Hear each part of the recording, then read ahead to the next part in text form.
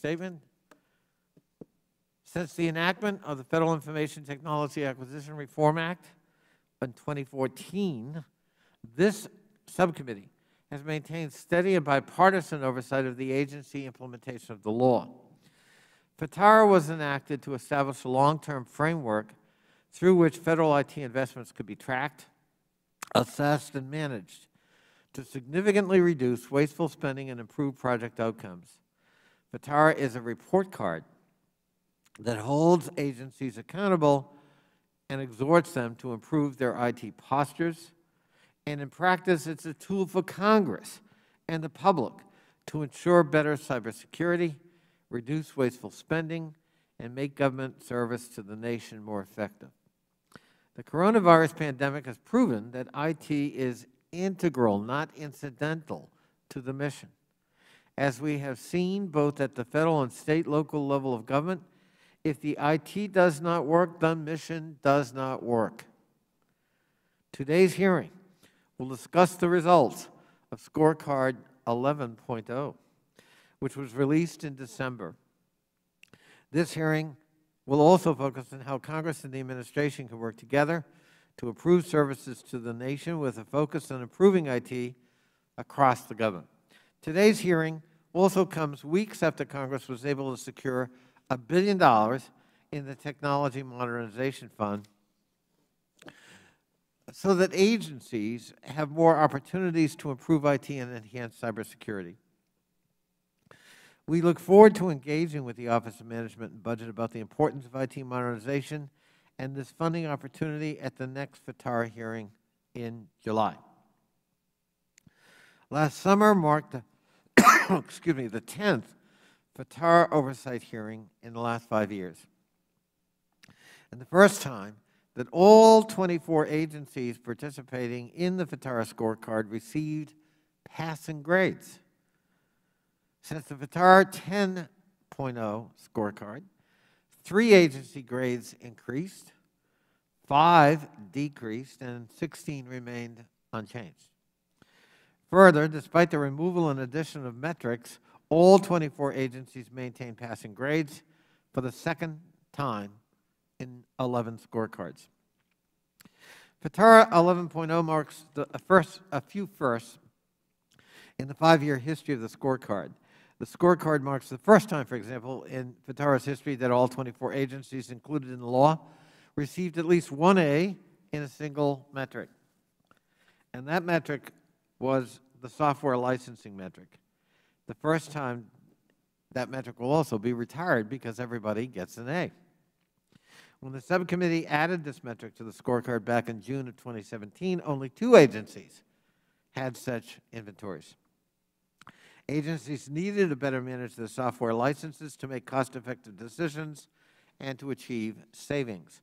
As a result of continued oversight using the Fitara scorecard, all 24 agencies are now using comprehensive, regularly updated inventories of the software licenses, enabling those agencies to identify duplicative licenses and software costs. The GAO, the Government Accountability Office, estimates that agencies have saved or avoided more than $1.4 billion in software licensing costs from fiscal year 2015 through fiscal year 2020, because they are now using comprehensive, regularly updated inventories. These types of small but significant adjustments over the vast enterprise of government can rack up significant savings pretty quickly. Fitara 11.0 also marks the addition of a new metric which evaluates agencies' efforts to transition off the General Services Administration expiring telecommunication contracts before they expired in May 2023.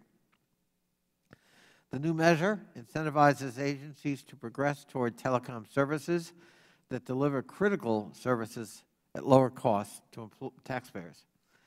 Since the scorecard's inception in 2015, agencies have made substantial positive strides in improving their information technology practices. Among the Fitara scorecard categories with the greatest impact on taxpayer savings, of course, is the IT portfolio review process known as Portfolio Stat.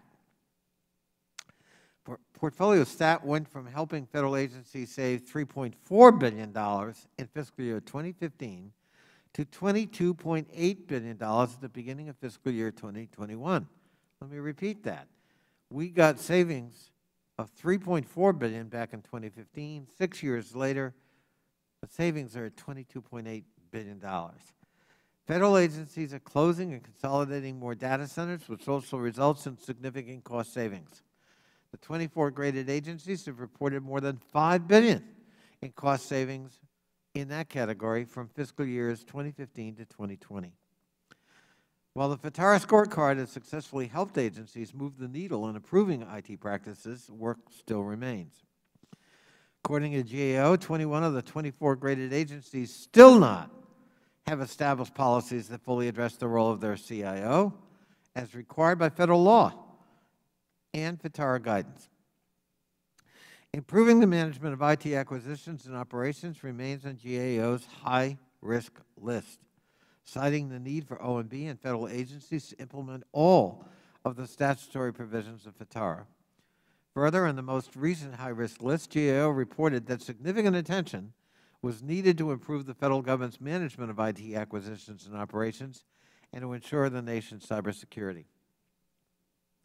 The coronavirus pandemic has highlighted that chief information officers are more essential now than ever before. Nearly every federal program, service, and function relies on IT in order to work.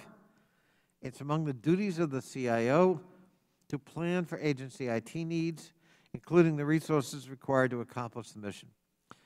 Outdated legacy systems, software and hardware, however, continually prevent agencies from providing the services the American public expects and demands and deserves. To determine the scope and feasibility of IT modernization, CIOs must be more involved in agency performance planning. That's why today I introduced the Performance Enhancement Reform Act with my ranking member, Mr. Heiss.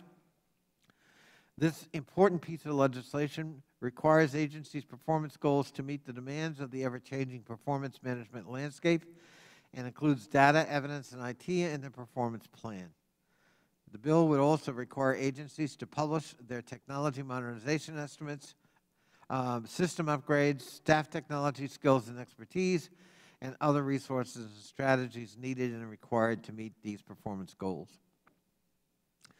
The subcommittee will continue to evolve the scorecard in ways that facilitate tracking improvement over time, while adding new metrics as necessary to raise the bar on what is needed across the federal enterprise. I look forward to today's important conversation so that we continue to provide accurate oversight and to exhort federal agencies to come into the 21st century with their IT. I now call on my friend from Georgia, the distinguished ranking member, Mr. Heiss, for his opening remarks. Thank you, Chairman Connolly, and I appreciate your leadership on this issue and for holding this hearing today.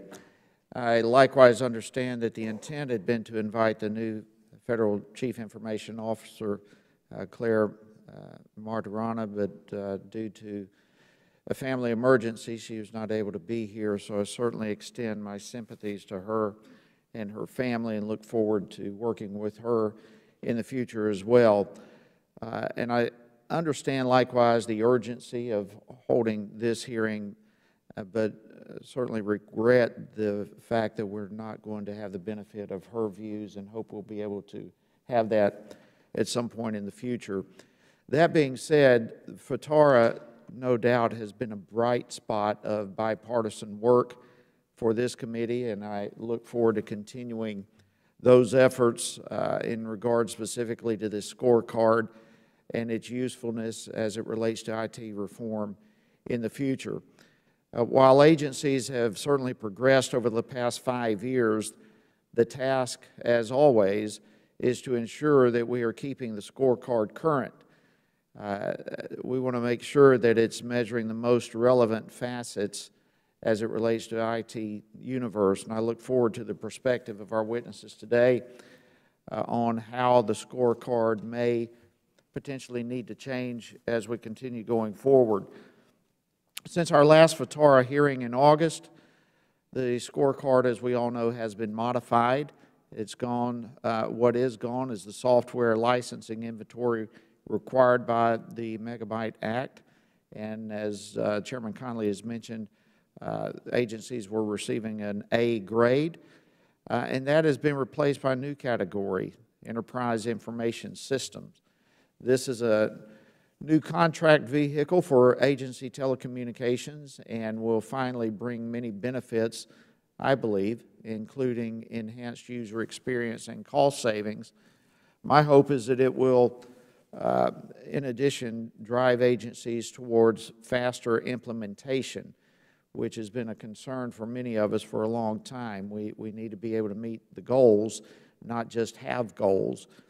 But there have been more important events since our last hearing than the scorecard changes itself. Of course, the biggest has been the SolarWinds cyber attack. This certainly reinforces the urgency to do everything we can as policymakers to keep federal networks secure. That obviously is a major concern to all of us on both sides of the aisle.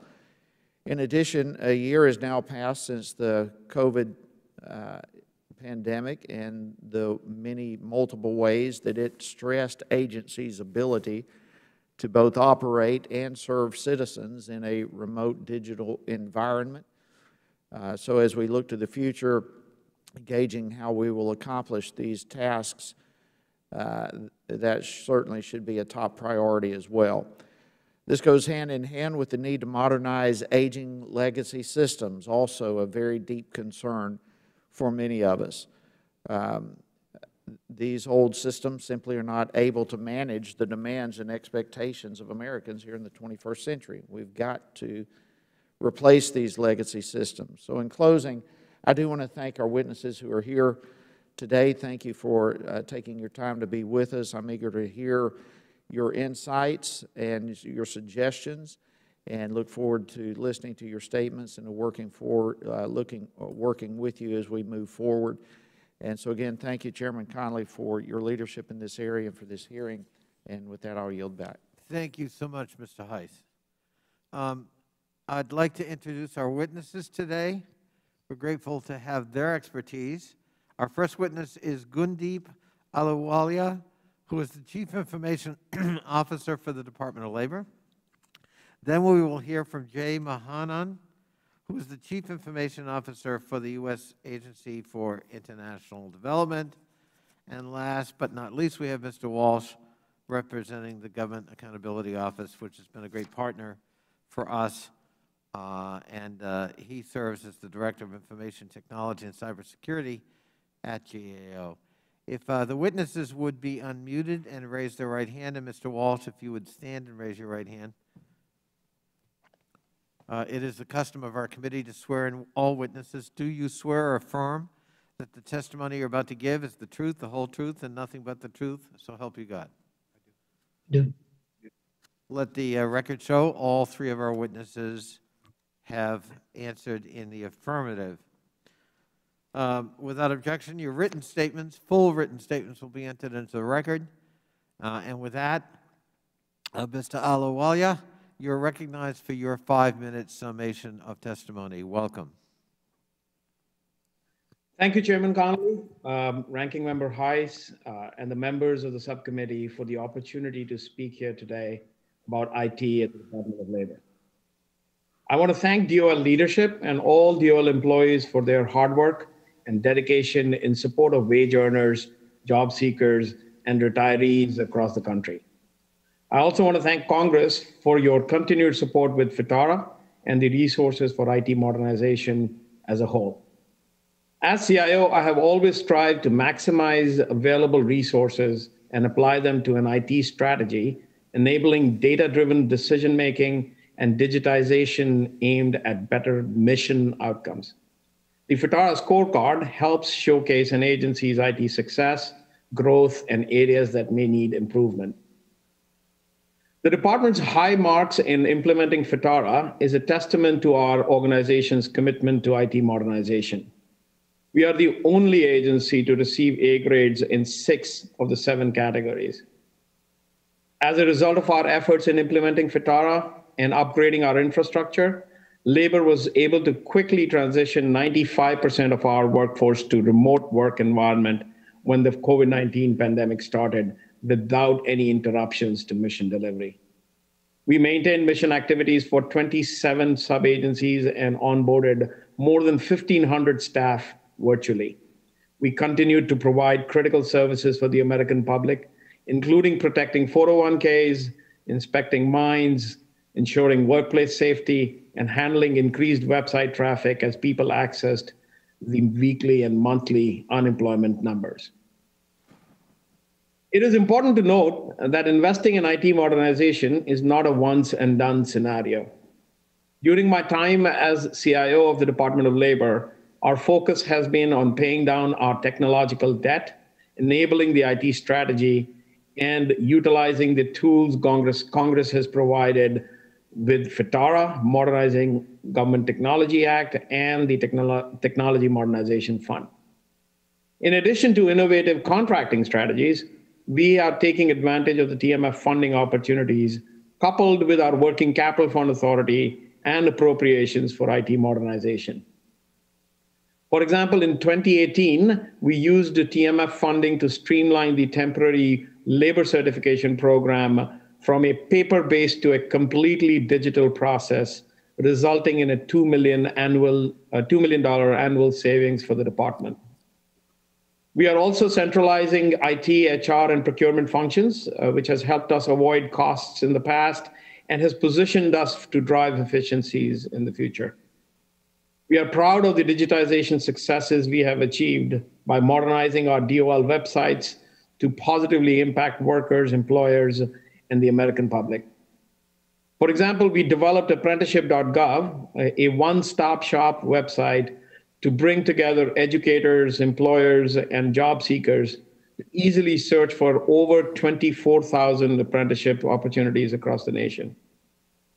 And as referenced earlier, the temp labor certification process, DOL created a completely digital electronic boarding pass mechanism. By developing this system, we were able to reduce processing times and the need for manual printing and shipping. The Department of Labor will continue to move forward with its modernization efforts and has been successful in large part due to the funding mechanisms that Congress has enacted and supported. In fact, we are grateful to have received TMF funding for our Enterprise Data Modernization Initiative. This marks the second TMF award for DOL. Thank you for your time today, your continued support to Fitara and IT modernization efforts. I look forward to answering any of your questions. I yield back, Chairman. Thank you, Mr. Ahluwalia, and you're a pro. You had like 49 seconds to go, so thank you. Mr.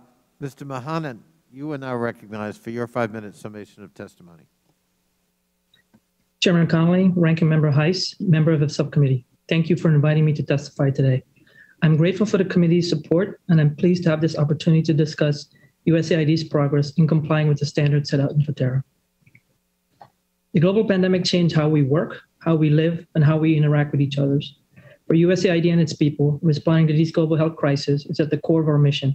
We have a long-standing history of dealing with emerging threats in global health security, such as Ebola and now COVID-19.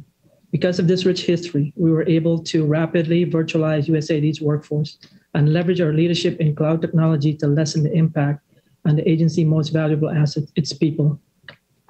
USAID global IT infrastructure plays a critical role in enabling and enhancing every aspect of the agency's mission.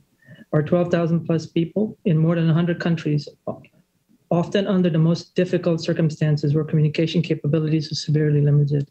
They depend on our cloud-based architecture to successfully perform USAID's critical work. Because of this, we're an organization that relies on cloud services and solutions that enable data-driven decisions and maximize the impact of the development efforts. Now more than ever, reliable, secure, and effective information technology systems and services are essential to USAID achieving its mission. As a global organization that works in some of the most challenging locations around the world, and given the business demands of how USAID delivers U.S. foreign assistance on the ground, our overseas staff have been heavily reliant on modern and mobile IT solutions, even prior to the COVID-19 pandemic. The move to a cloud-based email messaging and collaboration platform back in 2011 significantly and quickly improved USAID mission delivery. It provided a mobile, on-demand messaging platform that meets the needs of the agency global workforce, improved cost efficiency, enhanced cybersecurity, and overall functional and operational improvements to our IT environment.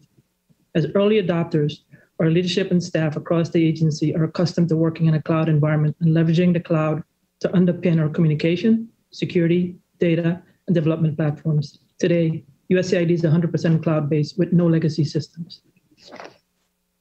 Given all that has transpired this past year, I think about where USAID was 10 plus years ago, where we are today, and what has helped us get here. Although our journey to the cloud began before Fitara and the scorecards, the impact and benefits we have realized by its creation and evolution has significantly aided our journey. Fitara has served as a cornerstone for establishing, measuring, and helping advance critical IT programs for CIOs across the government.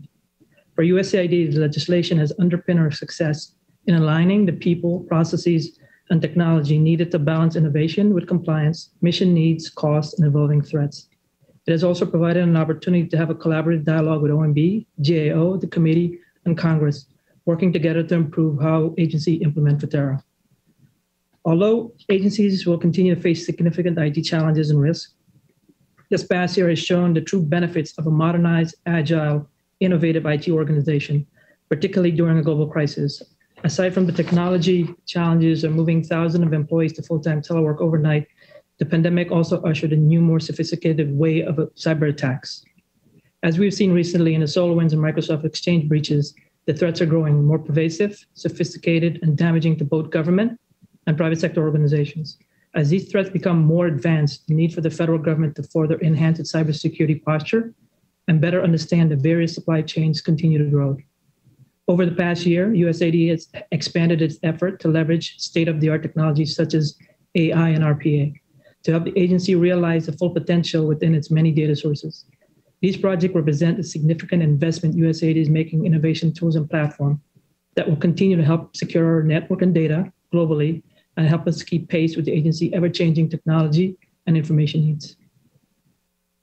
USAID looks forward to the continued benefits the scorecard and its measurement provide to federal CIOs.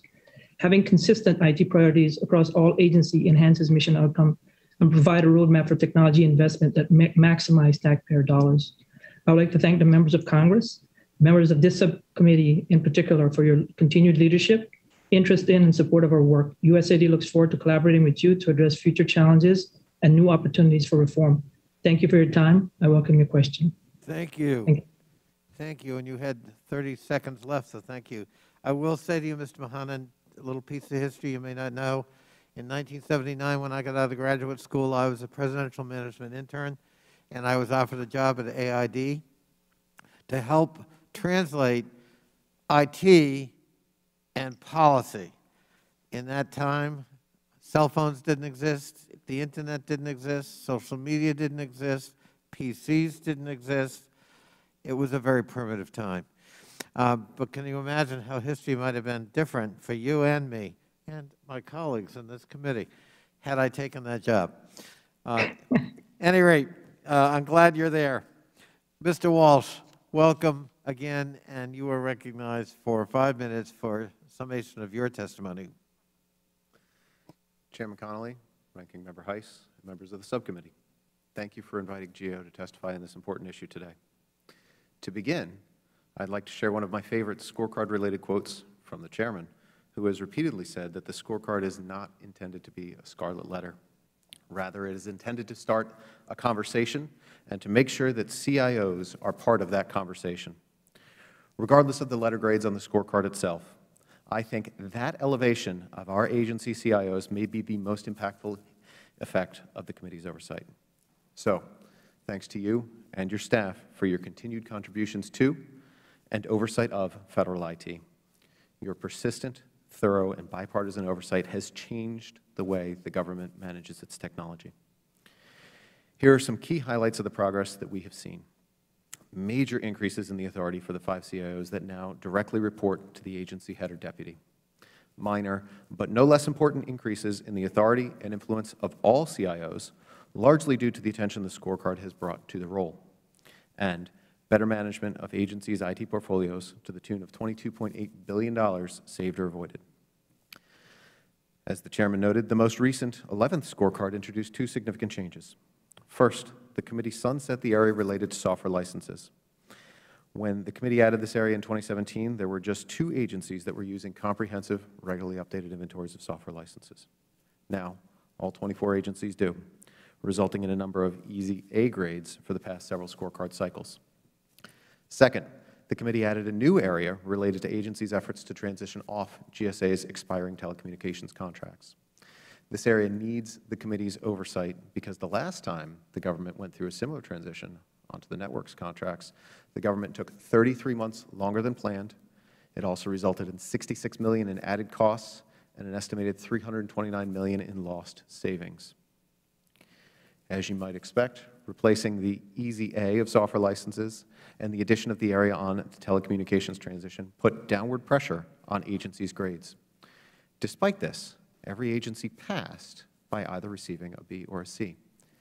That may not always be the case. Agencies' past wins are no guarantee of future success, and the scorecard reflects that. The scorecard's continued growth has kept it relevant, and it will be an important tool for keeping federal leaders accountable going forward. For example, the scorecard could measure federal websites' compliance with industry best practices in conjunction with the IDEA Act. It could also reward or give a bonus to the usage of the $1 billion recently received by the Technology Modernization Fund. However, the scorecard is only as good as the data behind it. In that vein, it would be great to see OMB's IT dashboard reflect more of the government's IT spending. For example, right now, the dashboard does not include IT spending related to weapons systems, satellites, or supercomputers. The government's budding efforts to implement technology business management, known as TBM, may help in that regard by closely linking agencies' accounting systems to IT oversight. However, half measures or an implementation that mimics true TBM will perpetuate the underreporting of IT spending. I should also note that the scorecard is not a panacea. There are many critically important topics that are difficult to implement and grade and address. For example, measures of how well an agency serves the citizens, an agency's human capital skills and gaps, or even the IT acquisition cadres and strategic sourcing required under Fitara. Metrics on softer topics such as these are incredibly difficult to measure. How well has USDA's technology served our farmers? Or the IT at IRS, our taxpayers? Has the DoD protected our citizens enough? These gaps also stress the significance of the work done by public servants who, regardless of the scorecard's grades, do incredible work. These gaps in coverage also underscore the importance of having trusted and competent IT leaders and ensuring that they are a part of the conversation. To that end, I look forward to our continued conversations and the improvement of IT oversight. This concludes my comments, and I look forward to your questions. Thank you, Mr. Walsh. Also, 30 seconds. I mean, we got 3 stars this morning, Mr. Heiss. Chair now recognize the distinguished Congresswoman from the District of Columbia, Eleanor Holmes Norton, for 5 minutes of questioning.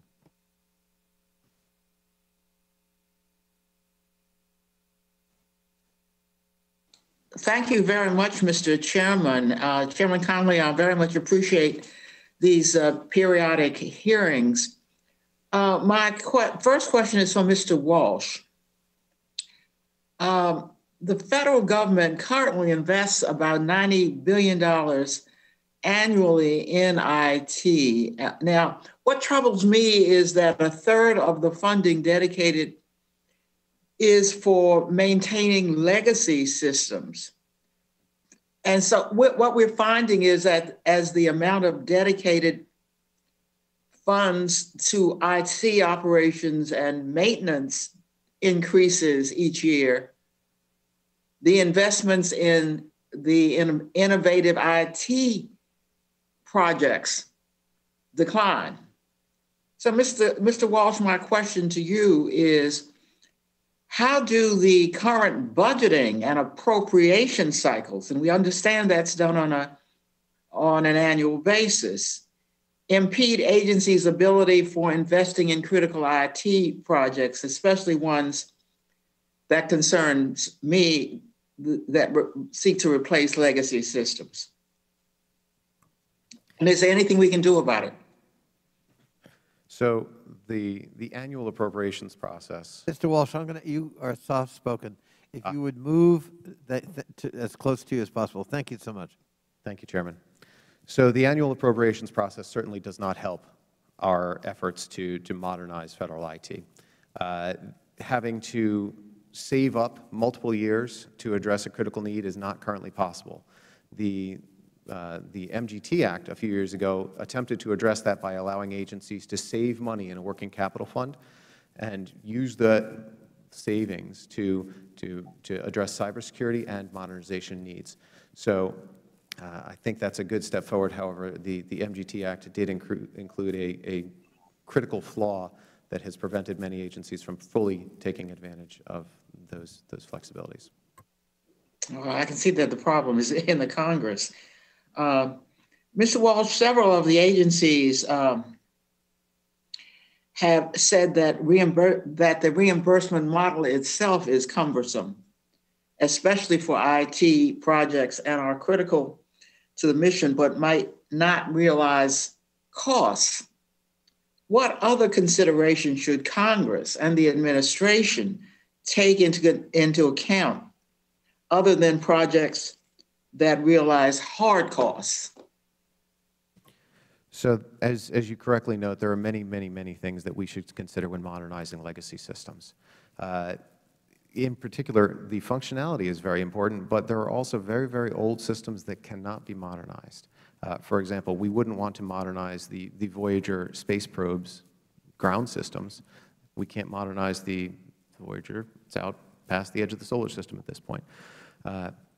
But the cost and the functionality are crucial, and in many cases, modernizing systems can not result in cost savings.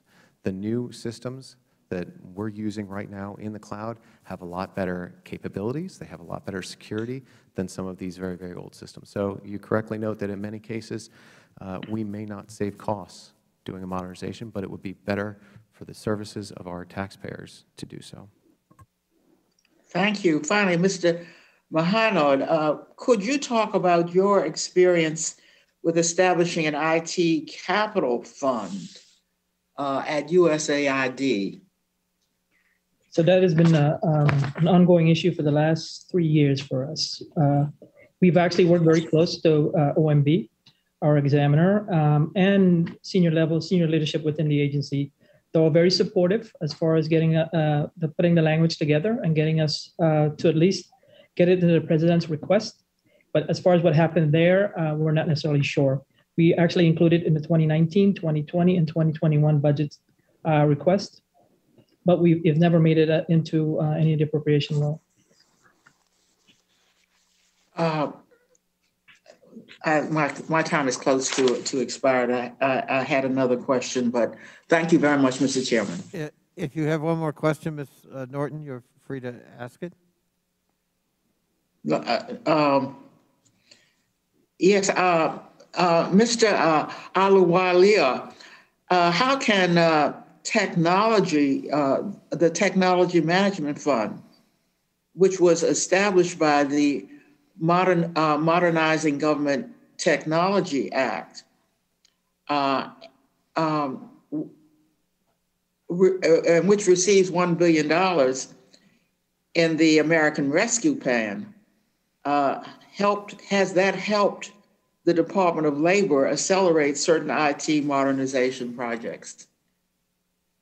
Thank you, Congresswoman. So I'll try to be really quick here. We are one of the few agencies who has received 2 TMF awards from that board. And it is a tool set that we use in conjunction with our appropriations, working capital fund authorities to resource and modernize technologies. I am very proud of one of the recent temp worker program. The visa requires a labor certificate from DOL that used to be printed on a currency-like paper, and I shudder to think what would have happened to that printing operation during COVID-19. Fortunately, this January, in part due to the TMF funding, we were able to completely digitize that process and shut down the printing operations, which has now resulted in a $2 million saving that will be returned to the fund. I do agree with my colleague, Kevin Walsh. Not every, when you replace a bicycle with a motor car, will it result in saving? The motor car will require sometimes more to maintain, but it takes you farther and faster. So that construct has to be considered in the future mechanisms by which DPMF awards are made. Thank you very much. Thank you, Ms. Norton. Chair now recognizes the distinguished ranking member, Mr. Heiss, for 5 minutes of questioning. Thank you, Mr. Chairman. You know, the challenge of any effort like Fitara at the end of the day is to prevent it from going stale. I think when we are trying to ensure federal IT funding is spent well, the most obvious question is whether there are metrics to determine whether or not that money is spent well, and how do we gauge it. So let me start with this train of thought. Mr. Walsh, and we spoke a little bit about this before the hearing this morning, but given the fact that this is the 11th iteration of the scorecard, what changes perhaps need to be considered by this committee to deal with the metrics to make sure we're being effective? So to the scorecard's credit and to the committee's credit, it has changed in every single iteration since the second. Every single time the committee has made sometimes minor but important tweaks to improve the scorecard. This most recent 11th scorecard is an excellent example of some of the changes the committee made with the sunsetting of software licensing and the adding of EIS. So it's a credit to the committee that this scorecard continues to evolve and change. To get closer to how to evaluate the efficacy of how the government is spending our money is a very, very difficult concept, sir.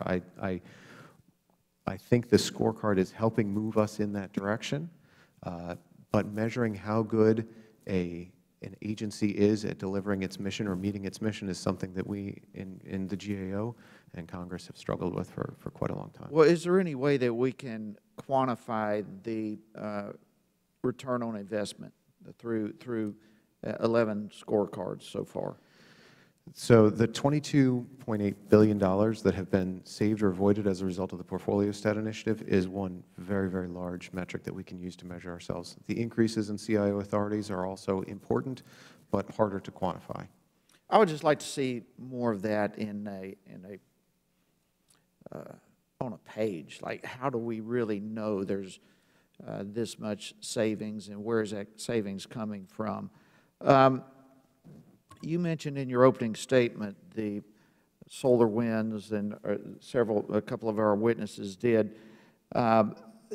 Again, the metrics of something like solar winds in the scorecard, how do we develop that to better equip Congress to recognize problems and to deal with problems before they happen? So part of the challenge when deliberating with you folks on how to come up with these metrics is what data are currently available.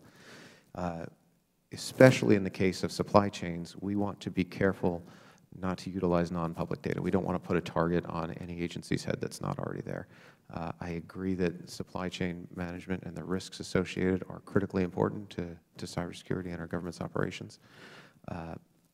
And we would love to work to explore further metrics that we can use to measure that. I think a note of caution is warranted, though, with things as secure and sensitive as that. All right, well, let me cast that question over to Mr. Mohannan and Mr. Alawali. As it relates to the cyber issue, the cyber attacks, number one, I guess, what keeps you both up at night? And what can we do on this thing and on our side as it relates to the scorecard to better assess where we are on the cyber attack concern?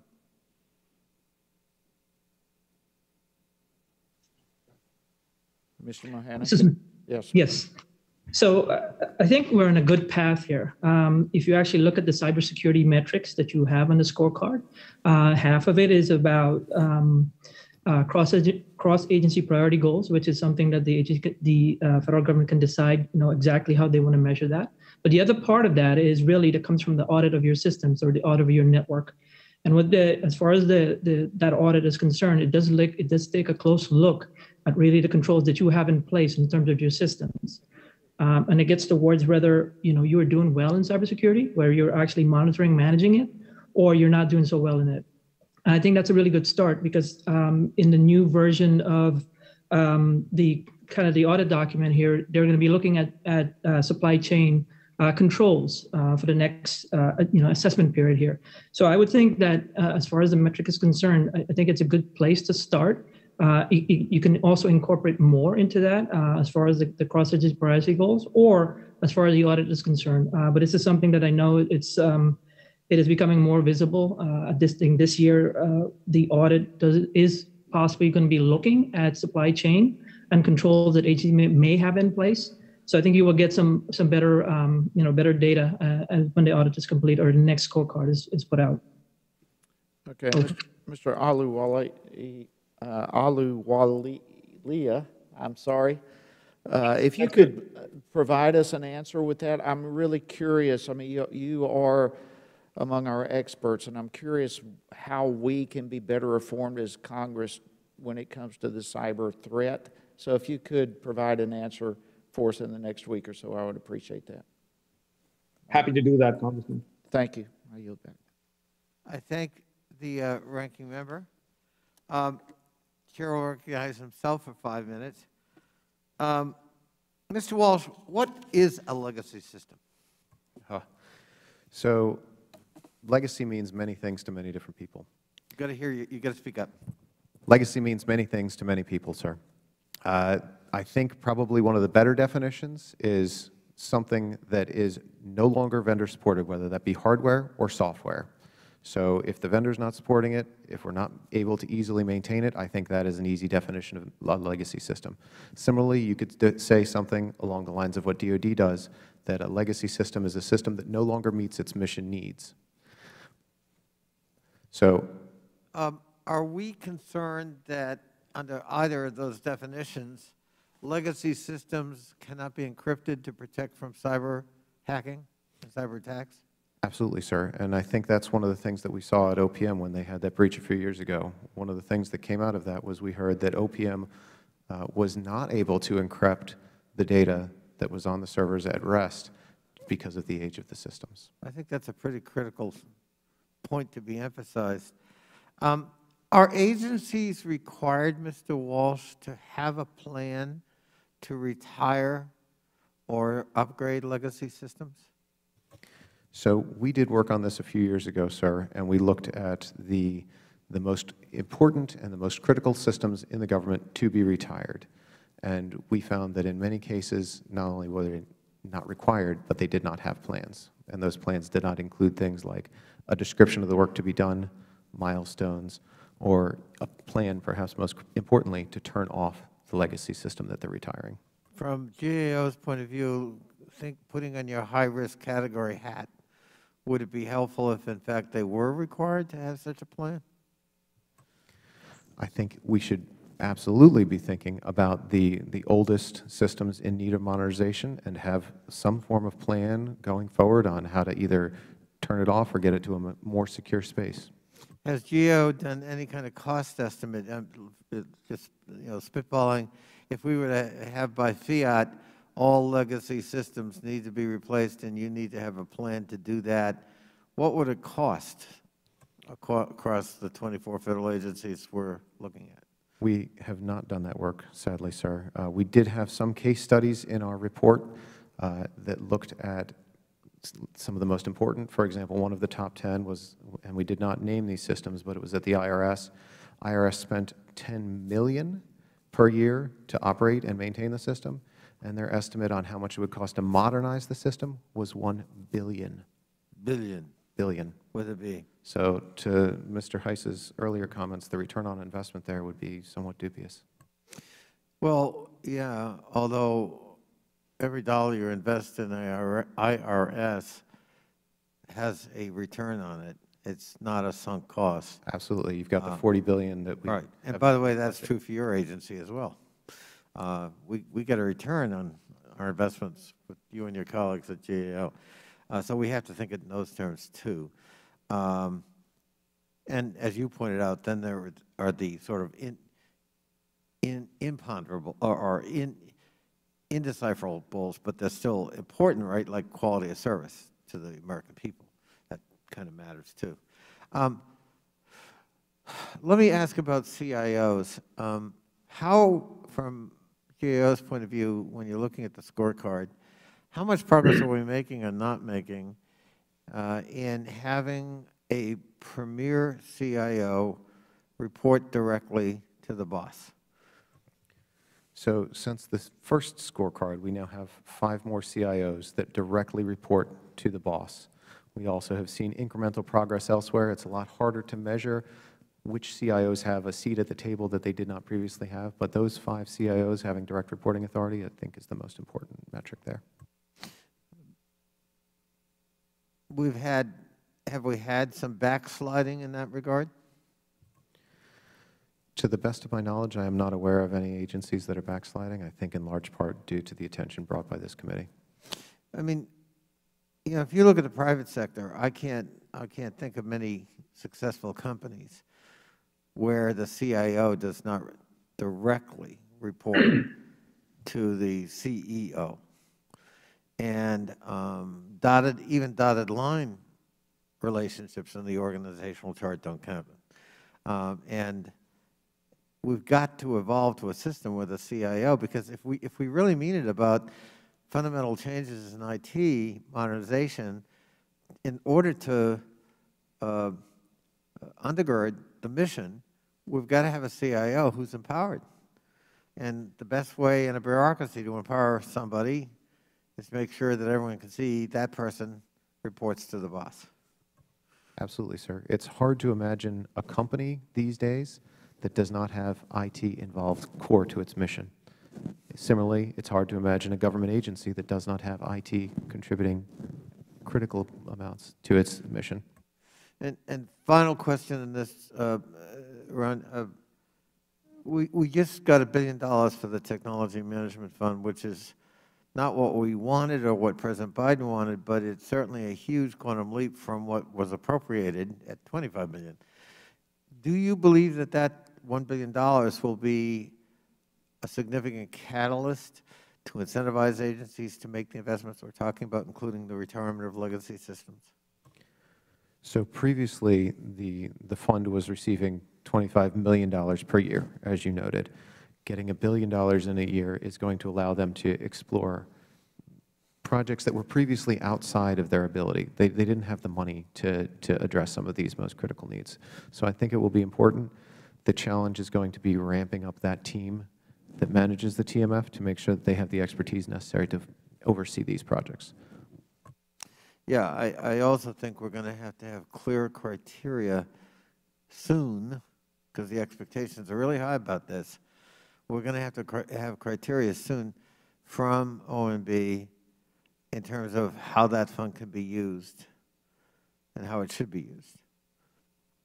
And we're going to hope GAO is monitoring that carefully, so that if there are real-time issues, we can try to address those in real time rather than retrospectively, because then the damage is done. Mr. Heiss, who is to be recognized? Mr. Keller is recognized for 5 minutes. Thank you, Chairman Connolly, and thank you to the witnesses for taking time to be here today. The pace of government often lags behind that of the private sector, and the process of technology acquisition is no exception. As agencies struggle to keep up with current technology, federal acquisitions often overshoot their targeted time and cost estimates. Along with ensuring cybersecurity and transparency, the scorecard should measure how effectively an agency is purchasing and utilizing new technology. My time in private industry, our mentality was that the team I worked with could not improve unless we knew exactly how well we were performing and what targets we were hitting. The same should go for federal agencies. The question I have is for all the panelists here today. Part of Congress's job is ensuring Americans get the most out of their tax dollars. How does Fitara achieve this end? And are there any modifications to Fitara that would help us better capture this metric? And that could be for anybody. Maybe all the panelists could give me a little bit of an explanation. Mr. Kello, without prejudice to your time, are you asking modifications to the scorecard or to the underlying legislation itself? The scorecard. Yeah, thank you. So I'll go first. This is Gundeep. I'm the CIO for the Department of Labor. I think the ability to use various types of resources is that span across multiple years is an important mechanism and a differentiator in the way government and the private sector works. So I look back at my private sector years and what the differences are. One is these projects are multi-year, and we try, and we don't have the visibility for the resources on that. Having a clear plan that has outcomes, not about moving to the cloud or about taking software out, those are important as well. But having outcomes like, I will remove paper from a labor certification process or digitize it completely, or I'll reduce the number of days that it takes for a person to consume a service from the government, or I will make it mobile friendly, like the private sector. You can go to Amazon and sort of have that shopping experience and that kind of customer experience. Those are the metrics that we focus on to bringing the services that we render to our constituents at par with the private sector. And a focus on that, managing resources as a multi-year resource and with a strategy to execute to, those are the key ingredients that I remember worked in the private sector and would work in the public sector as well. So as far as modifications to Fitara that would better capture the metric, I understand how we want to do it better, but again, any other thoughts from the other witnesses? This is Jay Mahan, USAID CIO. So we, as you can, from my testimony, you can see that we've actually moved forward in quite a bit of innovative technologies, that we've implemented or start. For us, is really looking at, how we can get started. I think that's the key to anything that we do. Whether or not a technology is viable for an organization, that's something to be said and something we need to go through. For us, an example is that we're very intensive when it comes to data. And so, questions in terms of all of the data that we have, what do we do with it and how do we make it, how do we use technology to actually innovate and be able to get answers on that raw data there. So for us, it's really just taking, some time off and basically create a pilot, some use cases, initiate those use cases with the technologies that we have and try to validate whether or not that is something that we can go.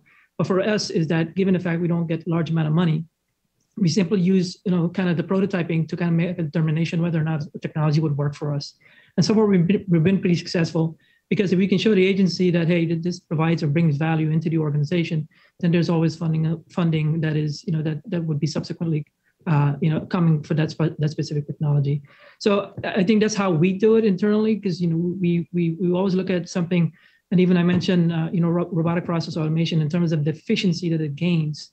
Because there's quite a bit of just manual process we have in agencies. We talk about doing more for less. That is a way that we see things and how we would actually get things started. Technology has been in place, but we need the people, processes, and technology all to work together. So we pilot certain things to make sure that there's an appetite for those types of technology in the agency because there's an adoption. There's also change management relating issues to bringing new technologies in place as well. So it's a complex discipline in terms of how you would measure that.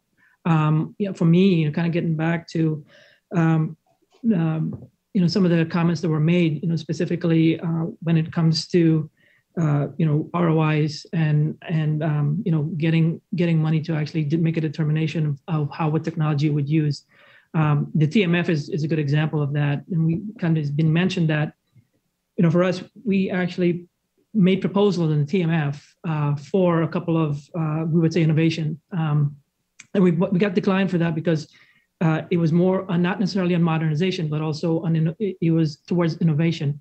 So I think on the TMF, my 2 cents is that is also look not just at modernization, but getting to your point, really is take a look at where agencies can use that money to innovate and we'd be better at that.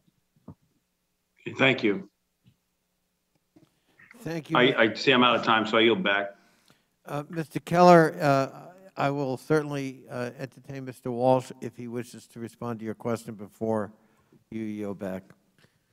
Sir, one of the ways that we could perhaps better measure how we are serving the citizens is how well their websites, which, the prime portal that people interact with citizens, are compliant with best practices, are enforcing privacy metrics. So that is something that we would love to explore with the committee and look forward to doing so. I appreciate that. Thank you. And Mr. Keller, we can talk to you offline, but I believe we have some legislation that actually addresses trying to upgrade websites and make sure they're user-friendly and that they're ranked and reviewed. So that's absolutely, because that's the portal for most citizens to the government, at least electronically. Mr. Heiss, is Mr. Biggs the next? And yeah, Mr. Biggs is recognized for 5 minutes. Thank you, Mr. Chairman, and I thank the witnesses for being here today, for sharing their perspectives on this critically important topic. Like many of my colleagues, I was especially disturbed by the early 2020 SolarWinds hack, which left nearly 20,000 entities vulnerable to data breaches, including the Departments of Defense, State, Energy, Justice, and Treasury in the public sector, and Microsoft, Cisco, and FireEye in the private sector. Amazingly, that attack happened over the course of more than a year, which showed a chilling level of patience and discipline. So my first question, and it's for each member of the panel, is this: how confident are you that we are better protected from a drawn-out SolarWinds style attack now than we were in early 2020? And I'll start with you, Mr. Walsh. So we had a remarkably timed report at the same time as the SolarWinds hack, GAO 21-171, which looked at agencies' implementation of supply chain risk management. We looked at 7 key practices identified by NIST guidance that attempted to help agencies manage those risks. We found that only 9 agencies had done any of those 7. So to your point, sir, I think we should be very concerned. Please, the other panelists, please respond as well. Thank you, Mr. Walsh. So at Labor, would my friend just yield for 1 second and without prejudice? Yes, Mr. Chairman. Just to follow up on that, could it have been avoided? I mean, you said we need to be very concerned. Well, but could we have stopped it, done something about it? So one of the 7 practices that we identified is helping to detect problematic items in your supply chain. But backing it up even further than that, part of the issue is knowing what your supply chains are. There are many agencies that don't fully know what their supply chain, not only of the hardware, but also of the software is. So I think, could we have prevented it? Probably not at that time. It's disappointing as well that it took so long to detect it. So it's very, very concerning, sir. Thank you for yielding. You bet, Mr. Chairman. And I just so you know, Mr. Chairman, I intend, if there's time, I want to follow up with what's happening now and the steps that are being taken. So with the other panelists, would please respond. So at Labor, just like other departments, we take cybersecurity very seriously. I think the DHS's Continuous Diagnostics and Mitigation Program, the CDM program, has had significant impact and probably protected us from that breach when it happened. We've implemented a 24/7 SOC. We are meeting and implemented newer technology as well. I completely agree with my fellow panel members here, as well as the committee, that the supply chain risk remains one of the largest risks that is there to the entire U.S. economy, in the private sector as well as public sector. From a public sector perspective, it is my thinking that there are some steps that can be taken in individual departments. For example, understanding what that supply chain means, adding language to our contracts, and things of that nature. But then a more comprehensive approach, looking at the CDM success, I think can be led by DHS, that cross-cuts and protects the entire government apparatus rather than we piecemealing it at each department at a time. So I think there is a combination of a strategy where some steps need to be taken locally within departments, and then a comprehensive CISA DHS-led strategy to protect our apparatus would be the biggest bang for the buck, Congressman. Thank you. And then our last panelist, if you could please be brief, because I want to get back to what are we doing now? How are we going to get? What are we doing? Yeah. So this is Jay. The one thing that we need to realize is that this is a CASA application that was vulnerable, right? And so one of the things that we really need to look at is the supply chain, but also how do we extend some of the cybersecurity measures to these specific vendors? And it's something that we need to think about. I know DoD is looking at the cybersecurity certification for vendors. But that is something within the federal space. We know we have risk management frameworks, we have cybersecurity frameworks, we have everything to protect our systems and see the ability to implement zero trust architecture is something that we're all looking to do. But the point still goes back to we still need to do something with the vendors to make sure that there is some sort of certification that they also validate their supply chain. Thank you. Thank you. Mr. Walsh, would you please respond to the follow-up question, which is where are we going? Mr. Biggs, if you had a brief follow-up, you're recognized for that. Thank you, sir. Mr. Walsh, if you just go to the follow-up, which is where are we going from here? Sure. So I think the best practices that we can implement are detailed in the report I cited earlier, which is, as Mr. Mahan had said, getting some idea of what our supply chains are and working closely with the vendors to make sure that we are securing them. Having executive oversight is also very critical. But to sound an alert on where we are now, the Cybersecurity Infrastructure Security Agency has issued multiple alerts over the past several months, citing similar things happening with, for example, Microsoft Exchange, or even our critical infrastructure, the water, power plants, and the like, which were vulnerable to attacks. Thank you, Mr. Walsh, and thank you, Mr. Chairman. And I hope that in the future we might have an additional time where we could actually expand on this particular topic. Even. Absolutely. Be glad to work with you on that. Especially, frankly, Mr. Walsh's insight in terms of supply chain. I think that's really, we need to understand that more than a phrase, right? Like, are we talking hundreds of parts? Because if that's the case, no wonder somebody could penetrate, because how are we monitoring all that? What are the mechanisms for monitoring all of that? Sir, it's not only the parts, but it's also the software. Every single piece of COTS software that we have installed on a network is potentially No, I'm including that in the supply chain. And I mean, when I heard that, my ears perked up. So we'll follow up on that, Mr. Biggs, with you. Thank you so much. We're joined by the Vice Chairwoman of the subcommittee, the gentlelady, and I know it's early out there in California, so thank you so much for joining us so early. Ms. Porter is recognized for 5 minutes. Thank you very much, Chair. Mr. Walsh, can you briefly tell the committee what a data center is? So currently, OMB defines a data center in 2 different tiers. A tiered data center is essentially something that you probably picture when you hear the word data center. It was purpose-built. It has uninterruptible power supply, cooling solutions, and the like.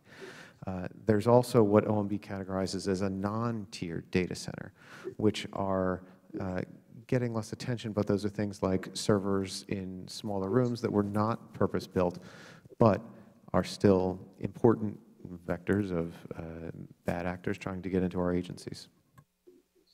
And I understand that there's a data center operation initiative. What is it meant to do exactly? So the Data Center Optimization Initiative is intended to help our data centers, the big ones that already exist, not only consolidate, but also get better. So we want them to utilize more of their capacity. We want them to run on more modern hardware, which can save us operational costs, and make sure that we're best using the tools that we have available to serve our citizens. Could I interrupt 1 second, Ms. Porter? Of course, sir. On that point, I want to stress the law, Fitara, refers to data center consolidation. It does not refer to optimization, a phrase that was invented by OMB and OPM that this subcommittee on bipartisan basis was concerned could be used to actually circumvent the requirement of the law. And Mr. Walsh, without prejudice to Ms. Porter's time, could you just address that? Because that remains a concern of this subcommittee. The law must be complied with, and the law says consolidation, not optimization. Absolutely, sir. And I think my fellow witnesses here might be able to serve very well in terms of what the current state of their data centers are, how many they have left. But you are absolutely correct. The law says consolidation, and we still want to see agencies closing and consolidating those data centers. We don't want empty data centers. Right. So in response to Ms. Porter's question about what is this optimization initiative, that is what, in addition to the requirement of the law? Sir, the law is the law. Well, I know that. Yeah, so OMB's data center optimization initiative, yes, it is in addition to the law. It's in addition to. Thank you, Ms. Porter. Wanted to clarify that.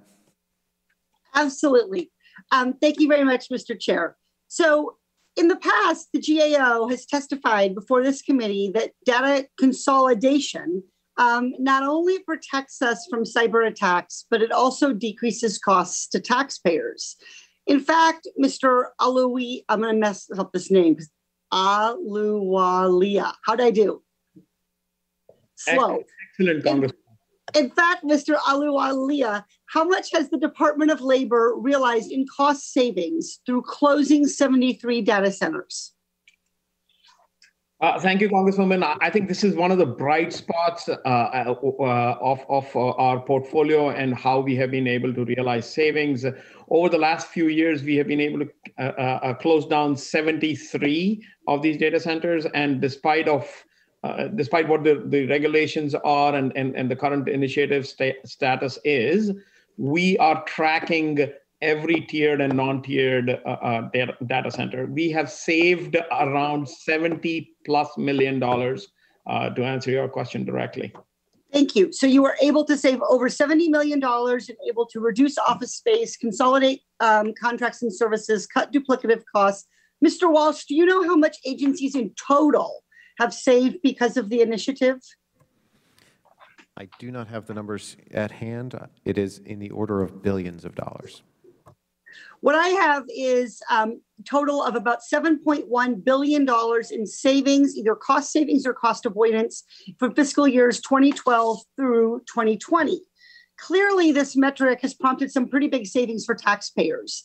But in June 2019, the day before the Fitara 8.0 hearing, the OMB issued guidance updating the data center initiative. They redefined and narrowed the definition of a data center in a way that, according to the GAO, eliminated the reporting of over 2,000 facilities government-wide. So, Mr. Walsh, if we leave out more than 2,000 facilities, we're missing out on the evaluation and potential improvement and cost savings of all of those facilities through this effort. Isn't that right? That is correct. And to Mr. Alawali's point earlier, he mentioned that they are tracking not only the tiered but also the non-tiered data centers. Tracking the non-tiered data centers, those are the ones that fell off. That's the 2,000 that you mentioned there. So it's a credit to— And those are those smaller ones that weren't necessarily intended to be data centers, those non-tiered ones. This could open us up to cyber attacks, couldn't it? That is correct, and we have encouraged OMB and the agencies to continue their tracking of these non-tiered data centers. And it's potentially wasting taxpayer dollars because we're not evaluating these non-tiered data centers for potential consolidation or optimization. That is correct, and to help put a face to the name, some of these smaller data centers include things like FAA's air traffic control centers or large medical machinery that has basically supercomputers built into it. I'm pretty concerned about those things, FAA data and medical data. Thank you very much, Mr. Walsh. At every hearing since OMB issued this rule, members of this subcommittee have brought up the data center definition issue. It seems from these hearings that OMB thinks it's following appropriate private sector best practices. And GAO thinks that we're exposing cyber insecurities. Has GAO been working with OMB to ensure federal agencies are not turning a blind eye to potential cybersecurity risks or wasting tax dollars? So we do correspond very closely with OMB. We work with them as best as able. So we try, and we do have annual reporting. Mr. Walsh, are they listening to you or are they ignoring you? I would say it's a push-pull.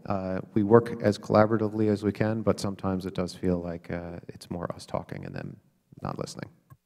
But I get the sense, Mr. Walsh, that you're doing the pushing and the pulling, and they're doing the resisting. Is that an incorrect takeaway? So there are times where we have worked very collaboratively, and I do not want to disrespect OMB or the good work they do, but on certain issues we don't always see eye to eye. So I think you're correct. Are they currently, with the GAO, in its professional opinion, again respecting the mission of OMB and the work that they do, is OMB in compliance with Fitara? So I hesitate to come out with an official GAO opinion on this, just because right now, with the administration change, we have not yet seen how they are going to treat this issue. Okay, well, I look forward to finding out what you find in the post-administration change. So I think we're really right that we need to consider potential solutions, not just letting you do the investigation under the new OMB management, but I also support a potential legislative fix if OMB continues to not follow through. If they're not following a statute or they're defying congressional intent, then I think we need to consider legislation or even enforcement action. Thank you very much for sharing your expertise with the committee today. I yield back. Thank you, Ms. Porter, and I love your spirit because I feel the same way.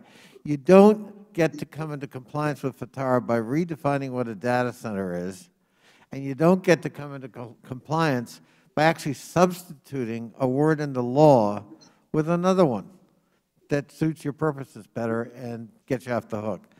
And we are going to insist on compliance with the law. And if we have to, as Ms. Porter suggests, if we have to, further refine legislative language to make it very clear and unfortunately more restrictive, we will. And we certainly will back up your efforts, Mr. Walsh, and those of your colleagues to insist on compliance. Let there be no doubt about that. We're joined by the distinguished ranking member of the full committee, Mr. Comer. Mr. Comer, welcome. You're recognized for 5 minutes. Thank you, Mr. Chairman. I have a couple of questions for Mr. Mahan and Mr. Aluwali. I mispronounced that. But since most people now experience government through digital interactions, an agency's IT system is critical in building citizens' trust in their government, obviously. How does your agency measure the digital experience that you are designing in your IT systems? So I can go first, Congressman. Thank you for the question. At Labor, the service that we provide to the constituents that we serve is extremely important for us. So one of the discussions earlier was around IDEA Act and compliance with it. We have taken that, the implementation of that act very, very seriously. We developed a One Web initiative where we have instituted the responsive design parameters that the private sector uses, and also made all our websites mobile friendly and accessible for the general public. The mobility as well as the user-centric design of these are in compliance with the IDEA Act and at par with the private sector at this point in time. I will say, with every new project we come up with, or we measure the ease with which customers or consumers or employers across the nation are able to consume our services. So are we shortening the amount of time taken for a business process to yield the results or the mission outcomes. And those sort of success measures are in each and every one of our projects. So this is Jim Mahan from USAID. So similar to Mr. Alawali, we also follow the IDEAS Act, but we take it kind of a step forward. When I say we're 100% cloud enabled, we consider that as kind of the digital implementation of things that we do for the agency.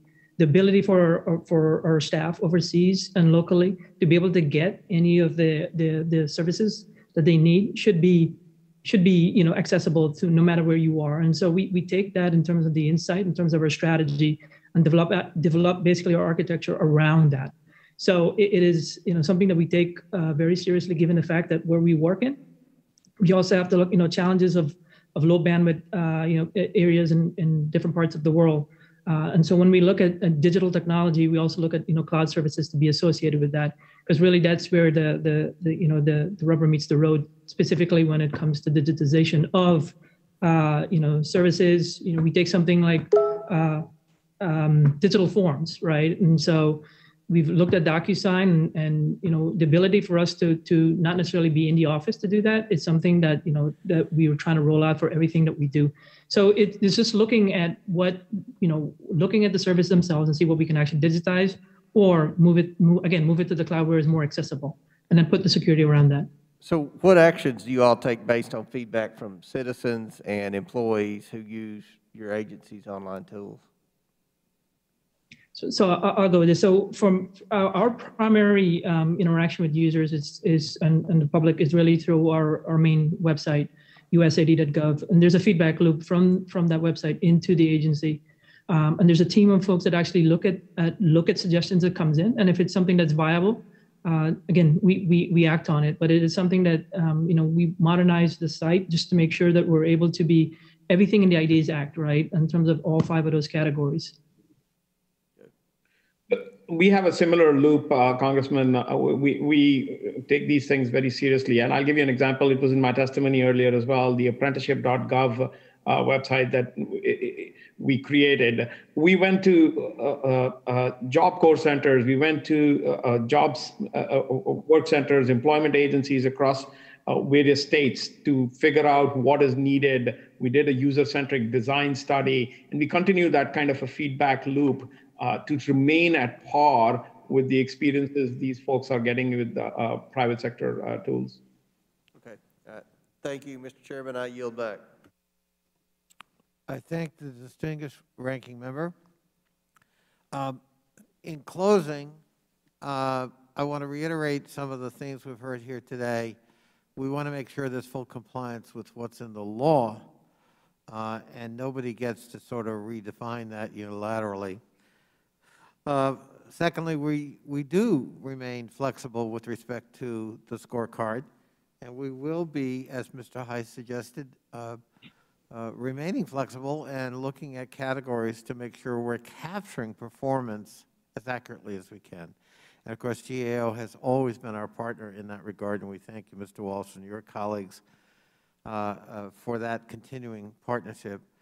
And we hope that this kind of hearing, oversight hearing, reinforces your ability to communicate with counterparts in respective federal agencies that Congress means it. I can't think of another example on Capitol Hill for a single piece of existing legislation that has already had 11 going on 12 oversight hearings over 5 or 6 years on a very bipartisan basis, to reinforce compliance and implementation. And so I hope that strengthens your hand as well. Our goal is to try to make the federal government more efficient, to save money along the way, and we have saved a fair amount of money.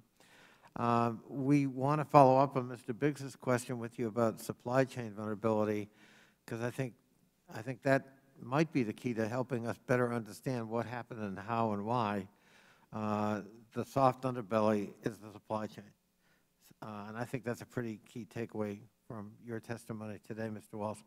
And finally, I would ask, and if you need a formal request, I think we'd do it, but I think all of us on a bipartisan basis would like to know, how did IT play a role in relief efforts, federal relief efforts, and for that matter, even state relief efforts related to federal policy guidance in this pandemic? You know, we look at the Small Business Administration and its E-Tran system, for example, it got overwhelmed. We look at the IRS, which has 60 different IT systems, some of which work well, some of which didn't. And, you know, it had to both remain the tax collector audit entity while also becoming a benefit delivery entity. And that transition really challenged the IRS in terms of its IT systems. And then we also, of course, want to follow up on legacy IT and the TMF and how we can best use that to leverage more the acceleration of the retirement of legacy systems so that we're more cyber secure and we're saving taxpayers' money. So those are some themes, I think, from today's hearing. I want to thank my partner, Mr. Heiss and Mr. Comer, for your presence here today as well. One of the hallmarks of this, you know, we don't agree on a lot of things, but when it comes to IT modernization, we've had bipartisan harmony coming out of this subcommittee. And in fact, I'm very proud of the fact that the very first bill passed in the House in this Congress on January 5th was a bill coming out of this subcommittee on a bipartisan basis, the FedRAMP bill, to codify the certification of private entities wanting to provide cloud services to the federal government. And I thought that was a pretty strong statement about recognizing and elevating the importance and role of IT, which GAO first brought to everyone's attention in its high-risk report. So we're continuing to try to take it seriously and push the system to betterment. I thank my colleagues. This hearing is adjourned.